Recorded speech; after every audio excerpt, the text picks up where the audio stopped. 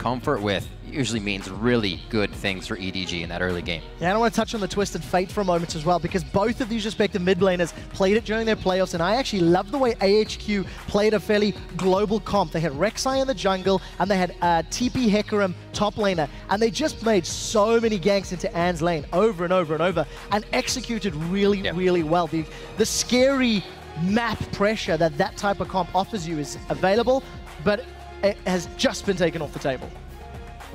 See bans as well. Mako not getting that Annie. Don't think it's anything he's going to be seeing this tournament. We saw that happen all the way through the LPL once he started on that support. I can't believe that AHQ banned Rek'Sai over Sejuani in this game. I know that Rek'Sai has good early games, but Clear Love's ultimates on Sejuani are ridiculously good right here. Maybe they're trading it for the Kalista pick because that's a heavily banned champion worldwide. But man, that's a terrifying thing to give up. Very quickly focusing that Kalista for Ann. He did have a pentakill coming out of the league as they won it. So hopefully focus on him. He can bring that momentum into the game and he can go strong against Deft this game. Be interesting if those lanes even match up. But he does get that Kalista away from Deft. Yeah, and just interesting priority. Yes, you are delaying, you know, the Kalista, but Sniver's still available. A lot of these other priority AD carries, allowing a team to get both Hecarim and Sejuani on the current patch with the power that they offer, with the initiating tools, the flanking. This is League of Legends in hard mode if you're AHQ. Deft's Jinx is still left as well if they decide to go with that type of composition. It could be very scary. We're already going to get Koro, sorry, on Clear Love for Hecarim there. It's going to be teleporting in with home guards. So. Gnar was available, so Koro favoring the Hecarim over the Gnar, despite the fact that it wasn't banned out. Hecarim is banned so frequently. Sometimes we talk about these Gnar players, they would be playing Hecarim if it's available. Early on, EDG comes out with really good power picks right here. And they're picking well for the team fights as well already with Alistar and Sejuani. AHQ also has their own blend of things, stuff that they have played in the past. Yeah, and of course Mountain still playing Jarvan, even on the current patch. One of his most played, especially during the playoffs. And Ziv, currently undefeated on Gnar. He's got a 4-0 record throughout the course of their playoffs. He's going up against Koro's Hecarim. And again, I mean, you see a mid-game team fight power from HQ, but I'm just scared of all of that front line from EDG. Well, that Kalista pickup along with the Jarvan definitely putting kind of a cancel on the Jinx if Deft wanted to take it. Cannot get out of that Cataclysm Mountain likes to create.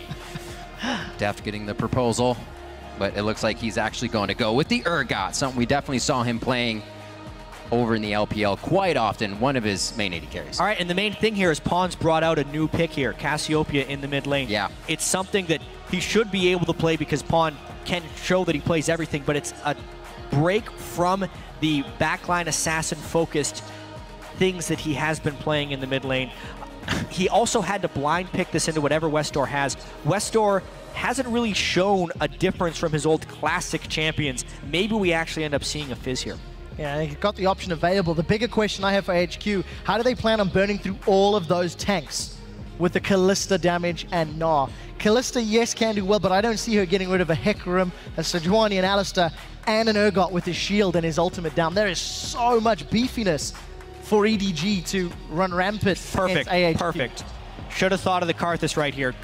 Honestly, with these big balled-up team fights, look at the short ranges on EDG. That is 3 melee champions and an Urgot who swaps himself into the middle of things. If Westdoor can sit in the right spot on his Karthus, or if people can get trapped inside the Cataclysm with the Karthus in there, it is the pick for the team fight dragon-focused game that we are probably going to end up seeing here. He brought out Karthus in the 3-0 versus TPA, the 3-1 versus Yowie Flash Wolves in the finals, and now he's going to bring it out here at the midseason Invitational. Doing quite well in those games. Karthus is definitely still something Westdoor likes to pick up. Definitely. The problem is it lost to Yowie Flash Wolves in that very first game. I didn't feel like AHQ were able to find the team fights that they necessarily needed or wanted, but this time round, with the composition that EDG have, it should be a lot easier. Should being the operative word in that statement. Yeah, woulda, coulda, shoulda could be the names that a lot of people start saying after this one. This is now our first look of the final 2 teams that are at MSI. After this game, we will have seen everyone have their first go at it. That's right.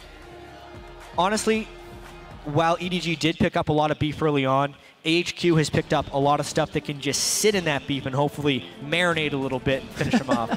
We'll see what can be served up for us. Once again, we'll be looking to Twitter to see how you think this game will go. Tweet hashtag EDG win or hashtag AHQ win to @LOL Esports. As usual, we'll tally those up and get the vote halfway through the game or somewhere in there. We definitely saw a lot of votes coming up for Besiktas last time. That fan base, very, very big. We'll see whose fans are standing behind them here as EDG takes on AHQ for our third game of the day here at the Midseason Invitational.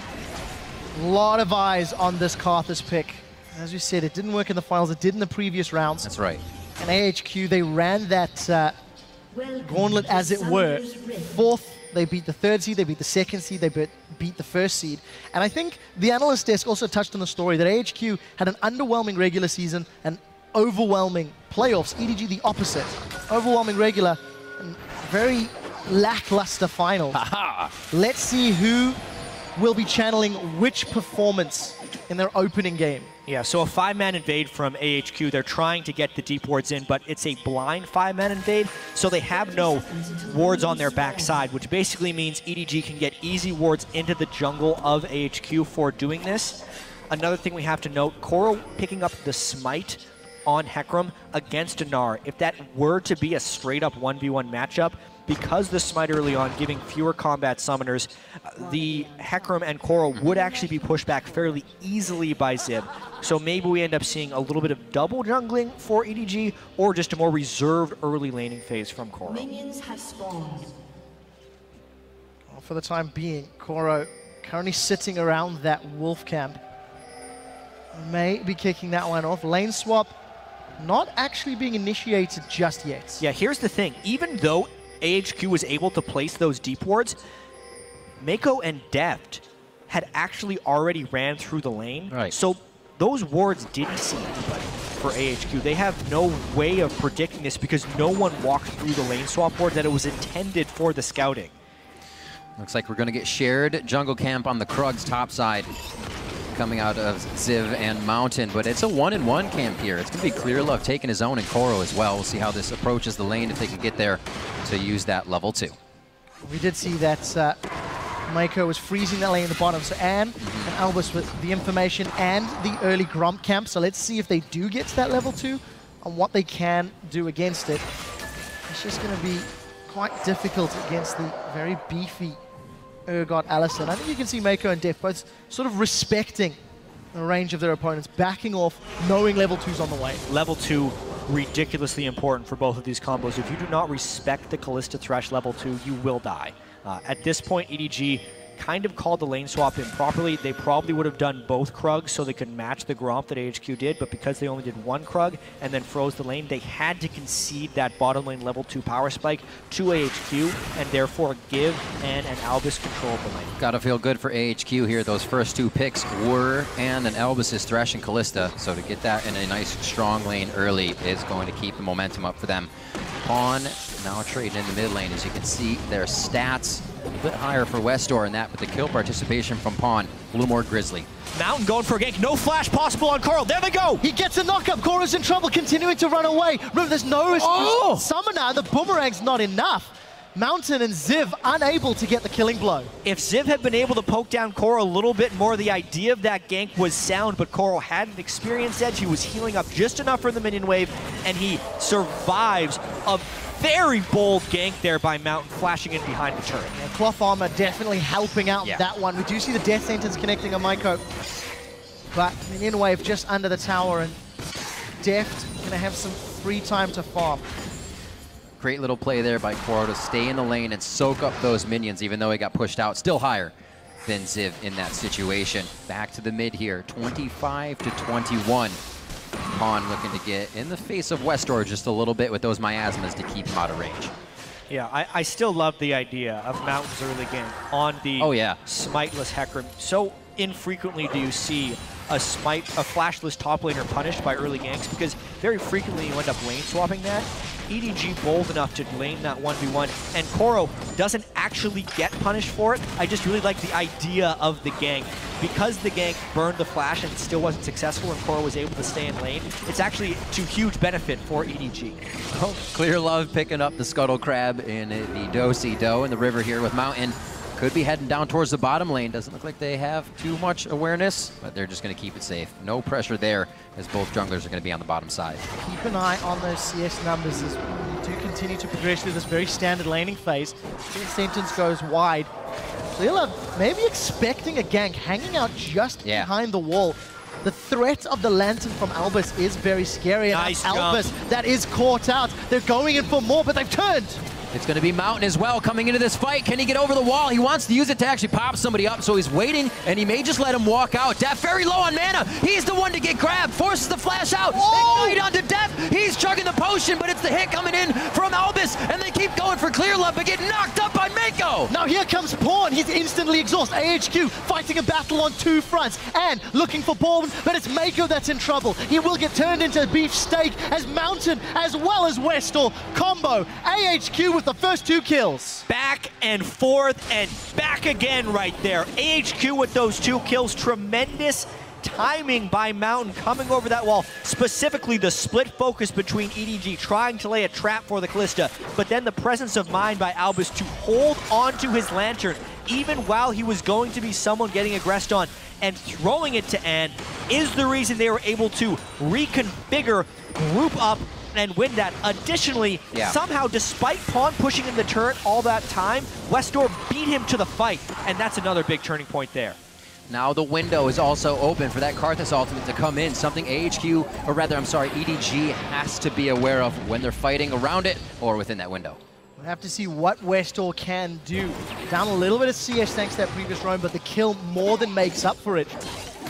Even Stevens across the board as far as CS is concerned. EDG gonna have to bounce back.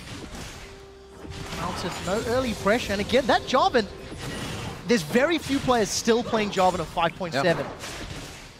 But it seems to work for him. His damage is going to fall off. The early game is going to be the same as it ever was for Jarvan. In fact, maybe even a little bit easier, because if we think all the way back to when the Center Hulk patch actually happened, there was only 5 AD taken off of Warrior the patch beforehand, and the jungle camps actually started doing less damage. So the early game impact of a Jarvan before he completes his first major jungle item is actually better than it was when Jarvan was in meta. Right. So therefore Mountain can still go around and make those early plays. 2 successful ganks. When he completes his Cinder Hulk, it will be a much different Jarvan than the Warrior Jarvan we used to see, who could take 60% of an AD's carry health with a combo. This is more about controlling team fights, setting up walls for Gnar to Gnar people into, or for Westar to AoE team fights. It's very heavily reliant on him actually getting ahead, so the other team doesn't get the damage to break through the Cinder Hulk Jarvan when he's in the team fights. Well, 2 assists in that early team fight. A step in the right direction as far as AHQ and Mountain are concerned. That 1,000 gold lead playing into the favor. We're getting close to the 10-minute mark. And Westall as well as Mountain are traditionally down in CS against their opponents. Mountain down 7, Westall normally down 15. Right. He's only 7 at the moment with a couple of minutes to go. So doing better than his regional playoffs as far as CS is concerned. They mentioned on the analyst desk, AHQ falls behind in that early game. This time they're making up for it in kills. In the laning phase, maybe going towards ADG, but they're keeping it. The greatest strength of AHQ as a team is their team fighting ability. Yeah. And the fact that Mountain, it's one of the reasons Mountain still plays Jarvan is because he tries to get them to that team fighting through some early game pressure. And they've been able to do that here because they were able to beat Clear Love to a gank. Now it becomes about this dragon. Yeah, and you know, again, Analyst Desk alluded to it. Across all the teams in the tournament, AHQ have the earliest first dragon time on average. In comparison, we're about to hit that time when they traditionally secure their first Drake. There's not a whole lot of vision in the area, and it's actually EDG, I feel, who have slightly better wards, but we'll see what AHQ can do with that. And we also have to see how AHQ can deal with or use Westdoor's Requiem at this point in the game. Any gank or any skirmish that happens anywhere outside the mid lane can be added to by the Karthus. That's actually interesting here. Pawn pushed out the mid lane so heavily, and he might actually tilt the scales here by being a mid laner, ganking bot. Interesting roam. Slow movement by him. It looks like he's actually called this one off, but maybe waiting for Clear Love in turn. They kind of cross paths here. Mountain also may get this ward to spot out Clear Love. At this point, Pawn wasted so much time on the roam. He has to get back to wave management. And now it becomes more about the Dragon. Remember, a Sejuani at level 6 is a terrifying thing if he can land that Glacial Prison.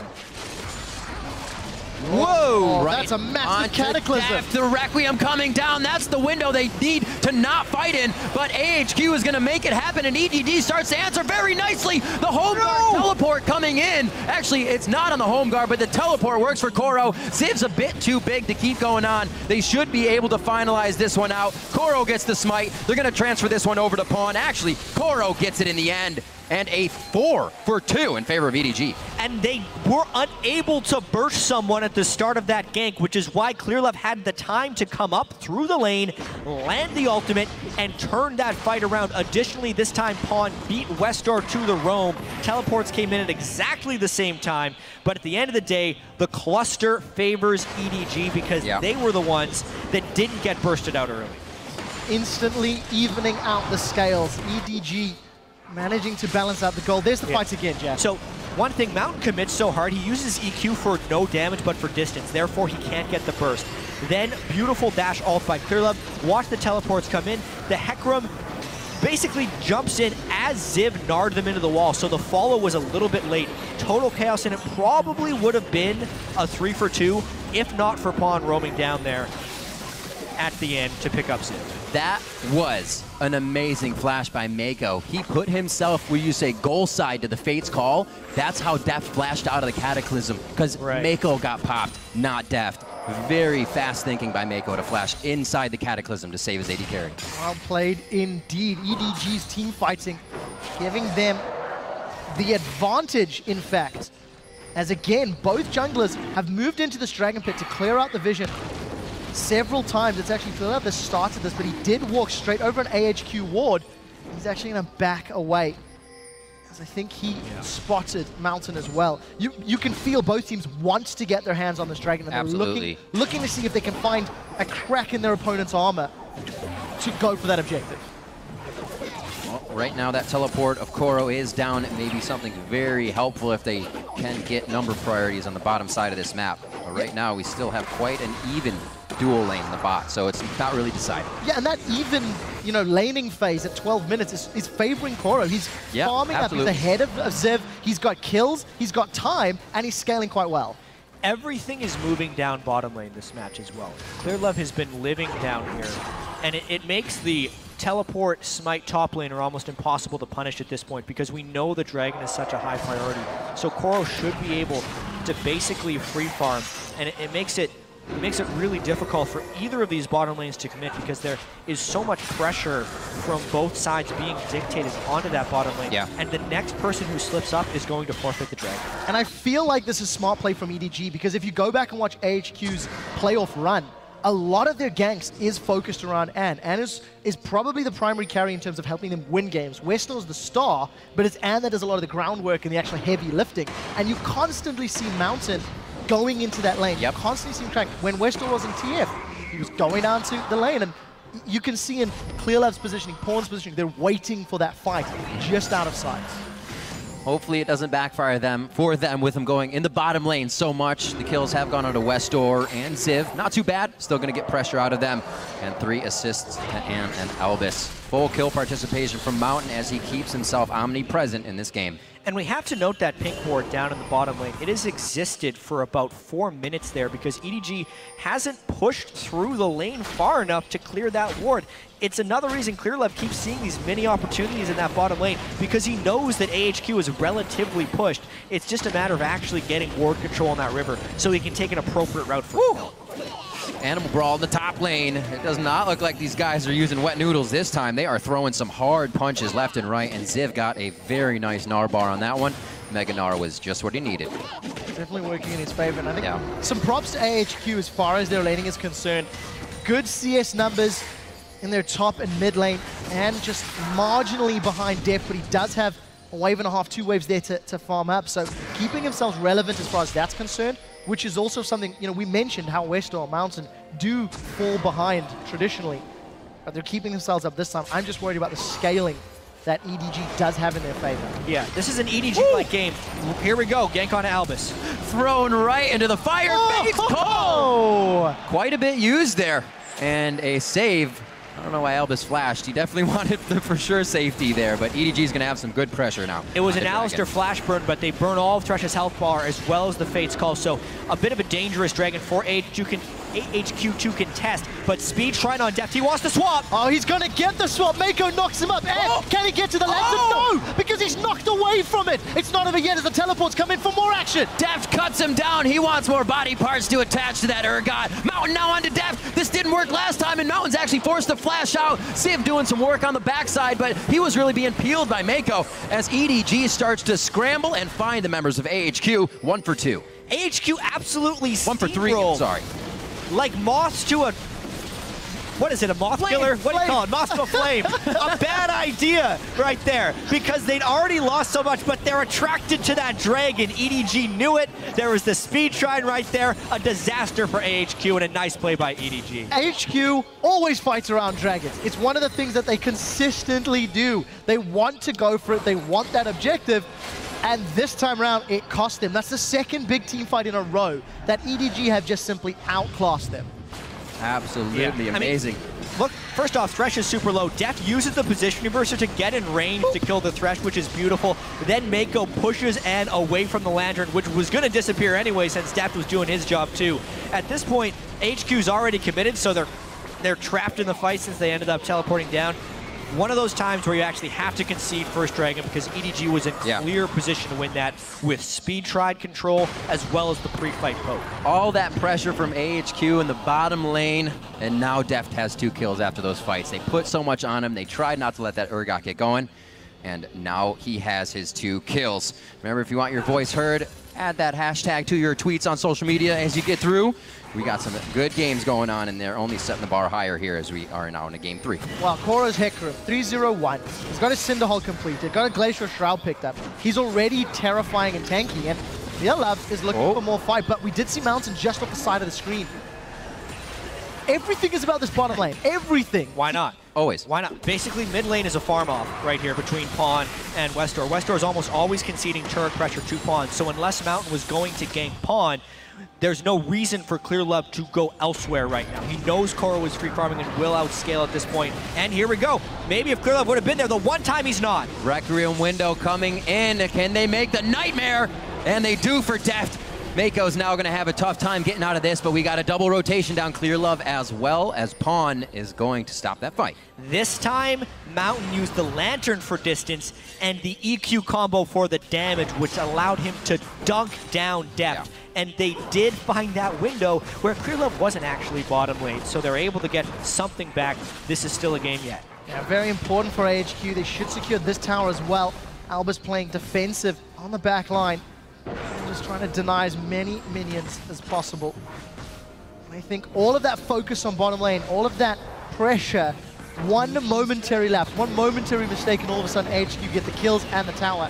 Koro and Ziv continue to trade aggressively in this top lane. Very, very aggressively. Even with that skirmisher is not really able to do much against Ziv here as he keeps pressuring it in. A 3-0-1 Koro, however, we have not seen the implications of his home guard teleport in this game. Could be very big, and Requiem's catching EDG off guard. When will the Hecarim Onslaught of Shadows home guard catch AHQ off guard? There's going to be 2 very powerful top laners in this game. I really want to see how hard Koro is to kill with those 3 kills, plus the Cinder Hulk early, especially when he's able to complete these next 2 items he's going to be working on. He's probably working on Frozen Heart and Spirit Visage as his next 2. Those big 3 tank items for Hecarim make him an absolute menace, which Kalista, while Kalista's a great AD carry, does have a hard time working through some hyper tanks, which is what Sejuani and Hecarim may end up becoming this game. It's that EDG late game scaling we may end up keep talking about, but they are in position to create some very tanky fights. I'm very interested to see how Ann wants to handle that front line with that attack speed dagger. If he goes the traditional BT into Hurricane, it's going to take a lot of those spears to rend away EDG's tank line. Well, 20 minutes on the clock will be when Baron spawns, so that's important for EDG because they are the mid-game Baron team. That's a good gnaw backwards. Koro, even under turret shots, but still has his Onslaught of Shadows if he needed it. Not this time, though. Healing up, not too much of a problem for him, but a little bit of a funny play coming in. Those guys are on their own island in the top lane for quite some time here, both with 3 kills, so they want to see who can punch harder right now. 30,000 gold pretty much across the board, as you say, Trevor. Even Stevens as EDG looks to even up the turrets as well. And without Westor anywhere nearby, there's not a lot of wave clear or safe wave clear against that sort of front line. So even trade as far as towers are concerned, and EDG take a small gold lead thanks to the CS and extra kill in their back pockets. Yeah, considering this game is going to be so teamfight focused as well, I'm a little bit surprised by Clearlove Spectre's Cal there on Sejuani. Going Aegis into Locket I think would have been much more well advised, especially considering EDG is going to be a big ball of tanks in teamfights sitting in Karthus Defile if things go well for Westor.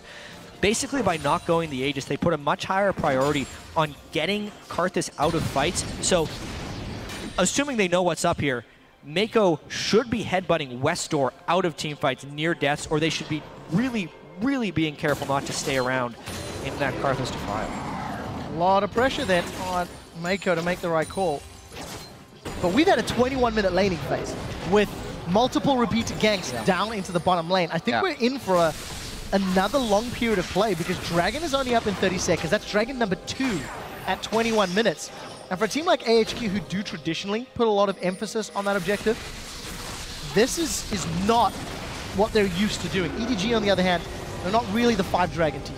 Well, again, they get the crab right before the dragon. That's exactly when you want to take it, so they can now try and speed Shrine off to get the swap or an Alistar initiation like they did last time. The river belongs to EDG for the most part.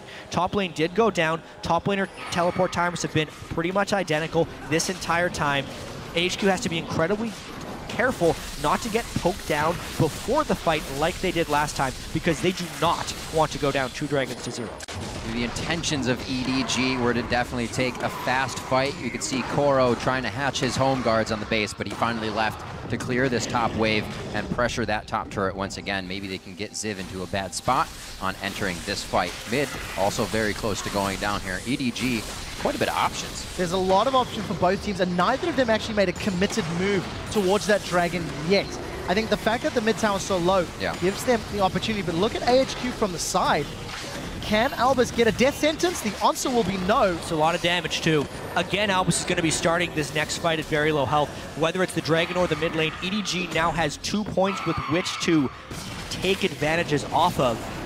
And look at the minimap. Koro is already in the mid lane. Ziv trying to make his way down, but Meganar's active. That's a smite down onto Westor, and the exhaust is replied. They're trying to get him down. EDG is on the dragon right now. Grabbed by Clearlove. Koro gets out on that one. Whoa! And misses and gets immediately swapped by Def to save it. He then goes into the fight. Mountain still with his ultimate up, but I think it's all disengaged from this time out for AHQ. There's the Fate's call. He's back in, but it missed. It completely missed, and HQ actually still wants it. It's one of those super tank fights that we keep talking about. Def running low on mana, has down in the bottom lane, and has got a kill onto Mako. But here comes the power pony. Koro's got one, Clearlove with another. Mountain is in retreat, but it's not enough. Ziv goes down, and that's an EDG whitewash.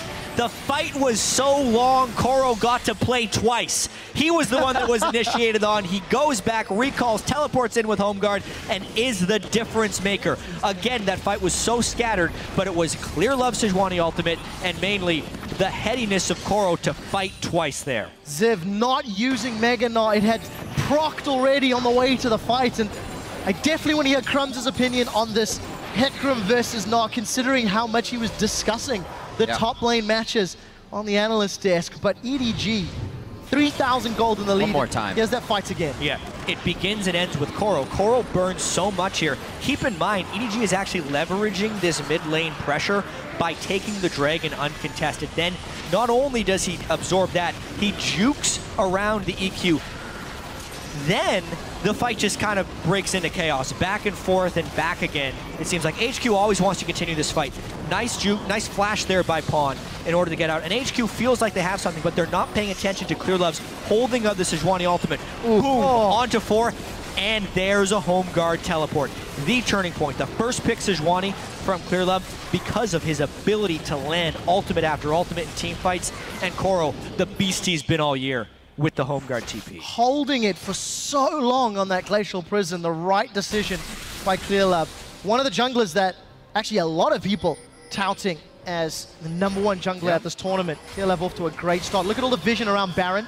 EDG starting to set up that zone of control and saying, we dare you to face check us, and the support that it'll give to take down this top outer turret. It's the last one remaining for EDG to knock down before they go deeper into AHQ territory. Already even getting the chance to mitigate against that Requiem. A Banshee's Veil now for ClearLove. It's going to keep him quite protected.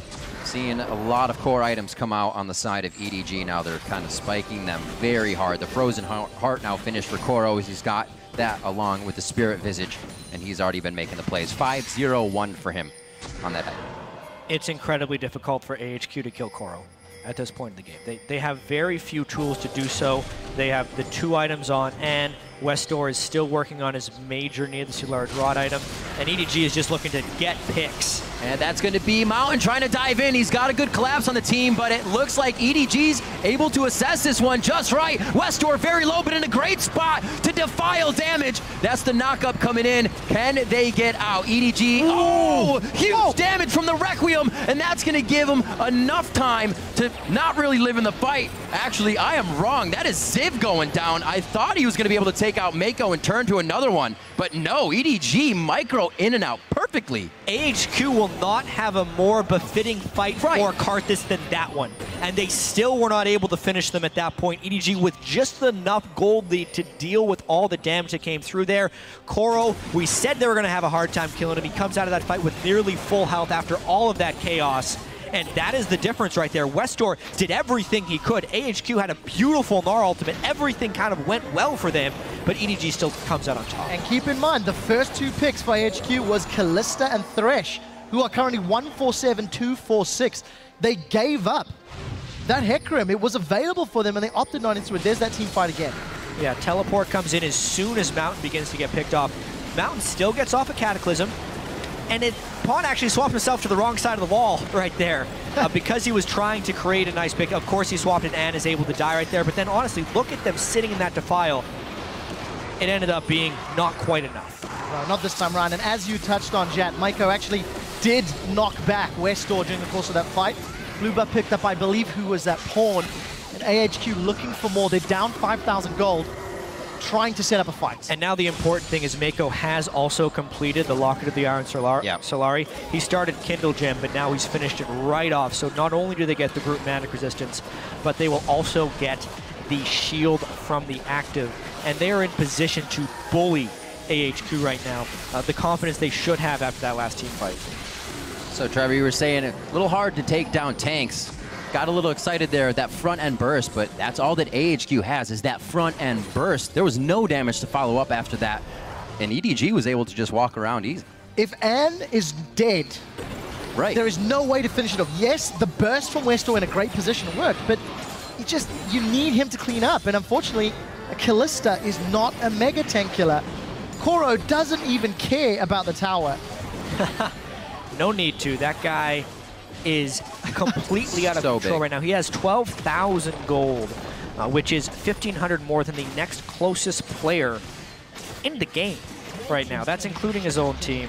He gets the local gold as well as the global gold for that next turret. Absolutely crazy. EDG coming in with a fantastic composition. Pawn going for the Casio this game, playing it safer in the mid lane. 1-1-6. Mako gets an Alistar, plays very much like his Annie, and they can continue to fight the same way. And I think you have to take a step back and look at EDG's performance this game. Much like we did earlier in the day with Fnatic.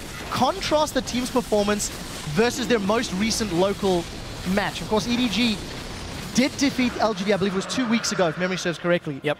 And they did not look this clean. They did not look this coordinated.